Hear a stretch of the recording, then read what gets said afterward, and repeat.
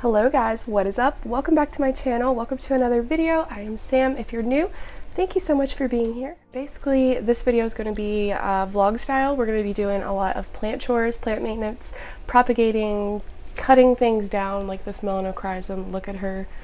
I'm going to be doing different stuff over the course of probably like a week or so. So it's going to be just a bunch of different stuff all in one vlog. I have a lot of stuff that I really need to get done, but I've been wanting to film it because why not, right? So if this is something you're interested in, then stick around and we're gonna jump right on into this video. First thing I'm gonna do is chop this melanochrysum actually. So stop it, Bendy.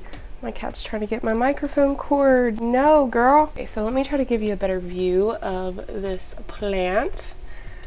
You can see this was a cutting with just this leaf and a growth point. The cat got a hold of this leaf here. Look over that. But all of the leaves, this one was a dupe. All the leaves she's putting in, they're really cute, but they're just really teeny tiny. This is the only larger, like normal leaf that she has. She's sitting on that top shelf over there, so she's touching the ceiling at this point. It's just not very cute. Super long and leggy. I'm gonna go ahead and chop her right here at this node. Throw these nodes here in a prop box. Yeah, let's just do it. Okay, so I just have this bamboo stake down in here. So I'm gonna take this Velcro tape off. I just can't really see what I'm doing here. Oh my goodness. Okay, I'm gonna cut right here below this node. Oh, all right, so now we have this little baby starting off like she was whenever I got her, but she is fully rooted now. That leaf I just think is so beautiful. Look here, there's actually 3 different node points below this leaf. So I'm gonna, boom, chop that. I'll probably chop these up and put them in a prop bag because that seems to work really well when it comes to these little chunks or node pieces. First of all, this leaf is just, look at that. That's not cute, is it? It's like it didn't even fully unfurl all the way. I'm not sure what happened. And then it looks like there's a growth point attempting to come out on this node right here, and it just never did do anything. So I'm going to cut it right here. This is the top growth point, so this is where the new leaf will emerge from. So I'm going to cut right here below this node. Boom. So here's another cutting. Okay, now we're left with this. You see this big long piece? There's just too much spacing there between the nodes. I don't know. This piece here, kind of pointless, so let's remove that. We've got a node here and then nothing else until we get down here. So move that excess. I think what I'm gonna do is, yeah, I'm gonna cut this so we have, oh gosh, another single leaf cutting. Okay, so I have a little bit of moss here left over from another plant that I put in moss earlier, but I think I'm pretty much gonna put all 3 of these little single leaf cuttings into this same little plastic container of moss. I think that should be fine. I don't really see an issue with that. And then I'll probably throw this in a Begonia Bubble. It's just going to help boost the humidity and keep the moss moist so that they can root down in and start growing hopefully. Okay, now they're all 3 in there. Now I'm just going to add moss over the nodes. That should be fine. So now let's go ahead and go place these guys in my Begonia Bubbles. We got to go make some room for this. I know it's really dark and hard to see. We're just going to be here a second, but I'm trying to figure out where to put this little cup of Milano. Look at those new anthurium leaf. Little update for you. It came in beautifully. I just watered and there's water on the leaf. Yay. Isn't that gorgeous? Oh, it's so pretty. And then my El Chaco leaf is getting ready to unfurl. Super stoked about that. I think there's more room in here. I just have to be careful because I don't want any of the leaves to get smashed whenever I put the top back on this bubble. But this is like the perfect size to fit there. Okay, yeah, perfect. And we'll do updates and check back in on these little babies as well as the Splendids. I guess we could go look at the Splendids now, actually, if you guys want to. Here's a little update on the Splendids. So that better not be a spider web I just seen. But anyway, here's the top growth that we took in chopping up my Splendid video. There's a growth point coming in right there. It's not gonna focus because the lighting is terrible, but check out those roots. Looks pretty good. This one as well, rooted, and a growth point coming in right there, which we can't see. And then I think this one's rooted as well in the moss, so that is good. So guess what, guys? I have been noticing that this new Mexicanum I got looked not the best. Like, that new leaf looks really rough, and then I literally just now noticed one of the leaves was like yellow out of nowhere, and I'm like, good Lord, please don't be root rot. And I also noticed the soil was still very wet. I watered it one time since I got it, and that's been over a week ago, maybe 2 weeks ago, and it's still soaked. Now this is the soil. It's still in the soil and pot the seller sent it to me in. I've not messed with it at all, and I do notice that the soil is very dense. I mean, there's a few pieces of, you know, bark and perlite, but honestly it's really heavy and it should not still be this soaked. So I decided to pull it out of the pot, and sure enough, freaking root rot. Yeah, the roots are rotted. They're mushy. So now, I don't know, I guess I try to reroot it. I'm going to take off all the roots, put it in moss, and see what happens. But I'm very disappointed because this was a beautiful plant. I was very excited about it. And now I'm probably going to lose multiple leaves due to root rot. So here he is. Absolutely no roots. I had to remove every single one of them. I mean, I don't know. It's easy to be mad at the seller for sending me a plant in a pot with super dense soil, but I'm the one that watered it, but it was dry. Like, it was time for water. I watered it and it just never ever dried out.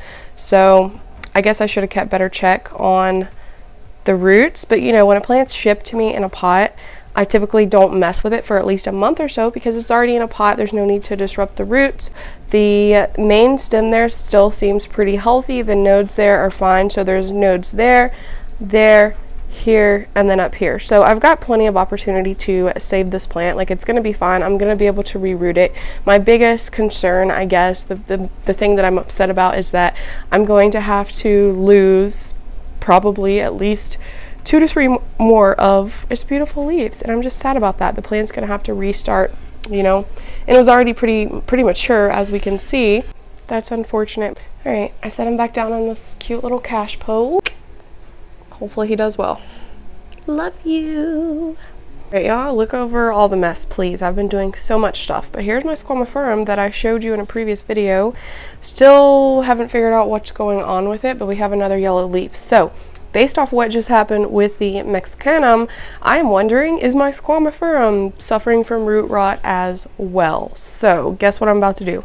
Pull him out of the pot and take a look and pray that he does not have fucking root rot. Oh, excuse me, because I just don't need this right now. Like, all my favorite plants, really. I thought I was an underwater. I haven't even been watering them that much. I don't understand. So help me if this plant has rot. I am going to seriously scream. I'm gonna scream, I'm gonna cry, I'm gonna do something. It's not gonna do me any good though, is it? I mean, I just almost know that it has root rot. Like, look at it. There's no pests. There's no other explanation for it. Oh, I'm so mad at myself. I've just been carelessly watering my plants, rotting their roots. What am I doing? Okay, here's the root ball. So far, I mean, I see several healthy roots, but we might have a little bit of rot going on. Yeah, I see a mushy root at least, or a couple. I'm gonna take the dirt off, remove what I have to remove, and hopefully the rest of the roots will be okay. I'm not sure. Instead, I've been neglecting my plants, and I went on a neglect spree, and then I felt very bad about it, I guess. So I went on a watering spree and apparently overwatered everybody, which is easy to do from what I've heard. Like, if you underwater for an extended period of time, like you don't water your plant and the roots dry out, then it's very easy to actually overwater the next time you do water because the roots had dried out and then they got water and then they rot. Like, it's crazy. You have to find the perfect medium when it comes to watering. Like, you don't wait too long, but you don't water too soon, and it's just like this whole thing. So, I mean, I don't know. There's definitely a couple mushy roots here. Yeah. Okay, maybe I caught it early enough to where I can save some of the roots, but there's definitely some rot. Yeah, so I guess that's our issue. Figured it out. I should have done this a lot sooner though, because I noticed it starting to decline a few weeks ago and I didn't see any pests, so I just put it back. I'm like, maybe it's getting too much light. Well, no, maybe it's suffering from root rot. Yep, see, like there, the shell of the root just completely pulls right off. Very unfortunate, but I do think that I can still save a good bit of these roots, but I may end up putting this guy in moss anyway. I would like to get some new healthy roots growing. All of these roots look really old. It doesn't look like it's shot off any new roots in a long time. So, all right, here we go.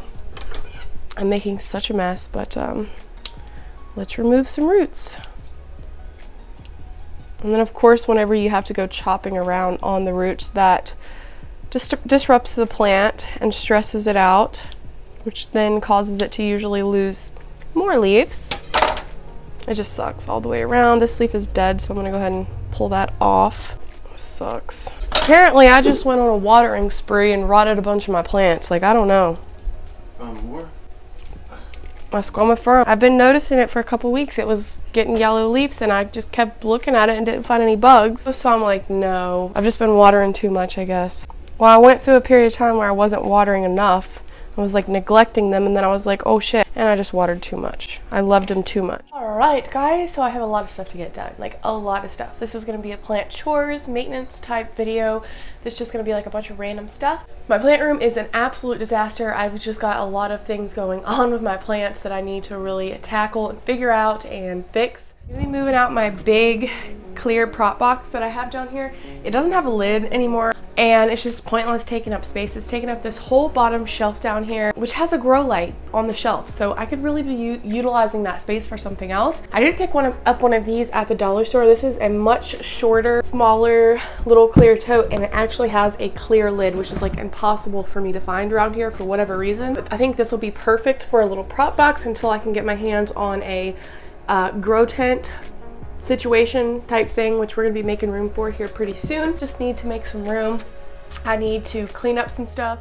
Okay, let me just show you guys what we're working with. We got a Peppa Pig in the floor. So I don't know what I'm exactly doing here, but I'm just gonna kind of open this space up so we can get in here and work around better. My kids went camping with my mom this past week for a few days. My husband and I had our first alone time in since my daughter Callahan was born, actually. We had a little date night, and then we actually stayed out in the wilderness at my mom's house and house sit for them while they were camping. We got to ride side by side, just do lots of fun stuff. But anyways, I came back and yeah, I found root rot. I discovered 2 of my Thai constellation leaves yellowed, and I'd only been gone a couple of days, so that really shouldn't have happened. We're gonna remove that, move this to the side. I just have soil amendments and things sitting everywhere. It's actually insane. So as you can see, this tote is taking up this entire shelf down here where I have these grow lights. It's pointless because there's no lid on it to keep the humidity in, because I don't have a clear lid for it that fits it. And the things that are in here, it's just so pointless. This begonia I don't think is ever gonna come back. This is some sedum that I don't really think is gonna do anything. Has it done anything? Well, I don't know. I don't really think it's done anything. This is a Tribii Moonlight that has died. Yeah, just from my neglect solely. I have a little Peperomia Piccolobanda that doesn't really need to be in here. It's not doing great. I have this piece of Philodendron Brandy, which looks like crap. I don't know. There could be spider mites in here as well. I really don't know. My big, full, beautiful Brandy is in an enclosed little space, but then I also have this piece of it, which I have no idea what to do with. I have this little Peperomia. Can't even remember what it's called right now, but shot off this new offshoot here and this one here. It's actually doing pretty well despite my neglect. I mean, this can be moved out. It doesn't need to be in here. There's no reason to have this box of dead plants chilling here. So I'm gonna get rid of this and I don't know, clean this up. Probably gonna put some plants down here. I may put that box down here. I don't really know. I feel like it could just kind of slide in right here and still leave this open. I'm just winging it. Okay, so first of all, let's go ahead and move this out and go ahead and clean this little area up. This is just a complete mess down here. I have no idea what's going on. I've got these begonias that need some attention really, really badly. I got dead leaves everywhere. Check this out. This is my Gloriosum. Wow, look at that new leaf coming in. I'm really excited about that. This begonia is also gorgeous. I think I want to move some things around over here. I may move this Rhaphidophora out, move it in my bedroom, and move my giant bipennifolium here because it really needs the light more than this Rhaphidophora. So I don't know, let's just see where this evening takes us. Here's my Dark Lord and his newest leaf. Pretty cute. All right, let's get to work. I got my paper towels, some cleaner, and a grocery bag to put the dirty paper towels in that I'm going to be wiping this up with. So I also need some scissors, BRB. I'm going to go ahead and remove these yellow leaves. Here's these guys. Let me just test this and see if it works. That was another problem. This big tote wouldn't fit down here with a lid on it because it was too tall. That's actually perfect, and then I can still set some plants right here beside of it. Actually amazing, love that. Okay. All right, let's clean the shelf, shall we?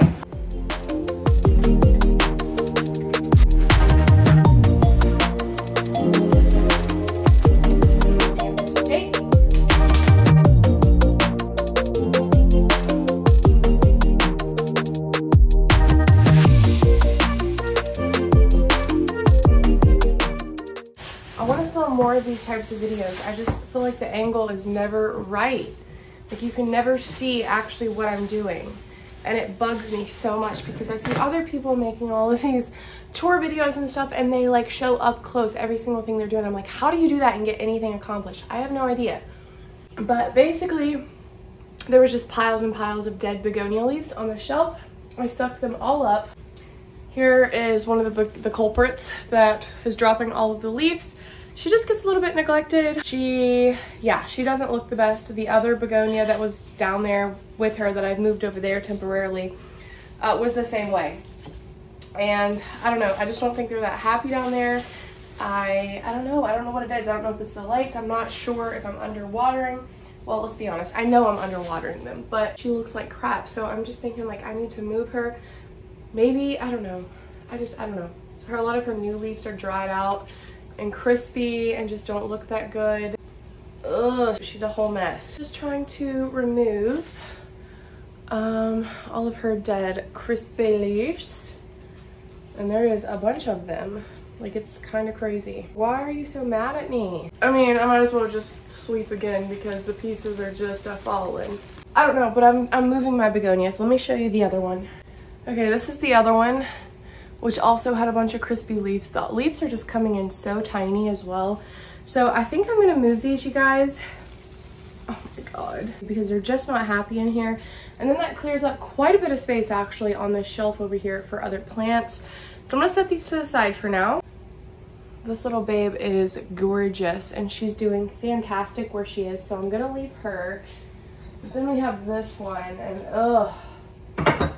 Honestly, you guys, I don't even know. I have another piece of this plant somewhere, but this is the mother plant. It is not cute. I'm just kind of over it, to be honest with you. I think I'm just gonna take a cutting here, throw it in some water and throw the base of the plant away because it's just taking up space at this point and it seems completely pointless to me. So I'm gonna grab the scissors and snip this off. Okay, so I'm gonna cut this here. There's one little cutting. This was My Special Angel or Medora. Can't remember. Snip. And I'm sorry if some of you guys get mad at me, but I have 100 of these begonias and their babies around my house. So I'm just throwing away the base of the plant. My apologies. If you're angry with me, I apologize. It just is what it is. I don't need it. Empty pot. Feels so good clearing up this space. My little crystals, rose quartz. I'm actually, you know what I'm gonna do? I'm gonna wipe off this shelf as well. These are just some white butterfly syngoniums from my OG white butterfly. Had really bad spider mites and the plant looked like crap. It was very leggy. It just looked horrible. So I decided to take all the cuttings that were salvageable, throw the plant away, and oh wow, there's actually a lot of roots in there. So that's amazing. Syngoniums are awesome, you guys. We'll be potting these up really soon. If we want to talk about plant neglect, we have this guy, which actually just lost a couple bottom leaves. It looked a lot worse than this. I'm not sure what happened. He was setting in the very back right here. Definitely underwatered him, but otherwise, see, this is where he just lost the leaf. It just fell off on the floor.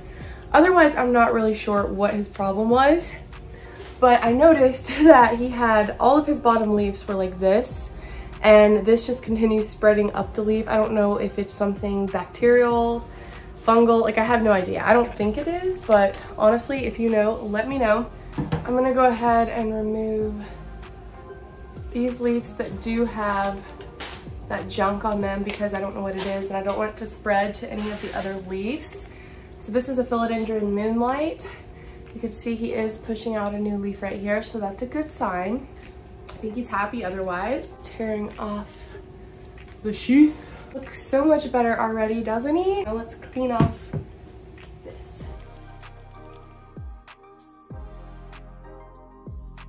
And now I need to figure out who I'm gonna be putting in this box. Okay, I just stuck those little begonia cuttings down in here with these syngoniums. I kind of want to use this for like rehabs and things, so if I can, I may put some of these plants that are dealing with root rot down in here. I'm not sure if they are going to fit or not. It may be too big, but I'm so sad about this, you guys. Like, look how sad he looks. Isn't this, oh gosh. It's still just super traumatizing that that he's probably going to lose all of these leaves and have to start over again whenever I specifically bought a mature plant. It's just, it's very upsetting to me. So anyways, let's see, will he fit? He will, but maybe I think I'm gonna like tie him up like this. That way he's not taking up so much space.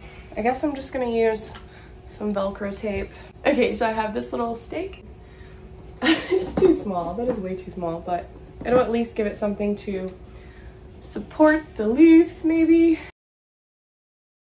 So that's just kind of to pull the leaves together a little bit. I mean, it doesn't help tremendously. See, if I put perlite in the bottom of this, it's going to be taller and I'm not going to be able to fit, like, I don't know if this guy will fit because it's already kind of pushing it. Let me just try. I don't think I'm going to put any perlite in the bottom of this for now for that reason, and we'll see how they do. I'll mist in here occasionally and keep the lid on, that way the humidity can be as high as possible, but I'm not going to put any perlite in the bottom for now. So here's this guy. I also discovered root rot on this cutie patootie little Anthurium clarinervium. It had a new growth point coming in and everything. The soil I had it in was just way too dense and heavy and not well draining at all. So I have him down in here. I had to remove most all of his roots and I'm attempting to reroot him. So I'm gonna stick him down in this box as well. Seems like the perfect fit, and like I said, this box is gonna go down here under this Growlight. I have this little Anthurium Vici. This is his newest leaf right here. Look how cute. I love that he's getting leaves with ripples on them with that texture. It's amazing. But I do think that this plant really prefers higher humidity, and especially because it's a seedling, it's a little baby, so you know it needs more humidity than a mature version of this plant. So I wish this was in a plastic pot, but it's not. I may transfer it eventually, but I'm gonna go ahead and stick this down in there as well. Why is that leaf yellowing? I'm really hoping I don't have any other type of pest, you guys. I'm a little bit suspicious. I'll leave it at that. But I haven't seen anything, so I don't know. So basically, these little Hoyas aren't doing anything for me. So I think I'm gonna stick them down in there as well. I think they're just too dry, drying out too much, not enough humidity. Begonia Frosted Heart, you guys, was doing so good. It was doing so good. I just featured it in a video, you know, it was doing great. All good and gravy. And then after I filmed that video, it just started yellowing all of its lower leaves. It's already lost like 3 since I filmed that video, and now there's more. So I pulled it out and looked at it. The roots are fine. They're absolutely fine. There's no pests on it that I can see. I just don't know what is going on. There's water pouring out everywhere. I see like little black, oh, that is moving. Is that a spider mite? Okay, I think I just found out what's going on. What is that? That does not look like a spider mite, you guys. Oh, please don't be thrips. Shit. We have bigger issues here. I want to kill it, but I want to know what it is. It's like black. It's very tiny. And it's actually fast. It's pretty fast moving. I know you guys aren't going to be able to see it. I need to go kill it before it gets away. What is that?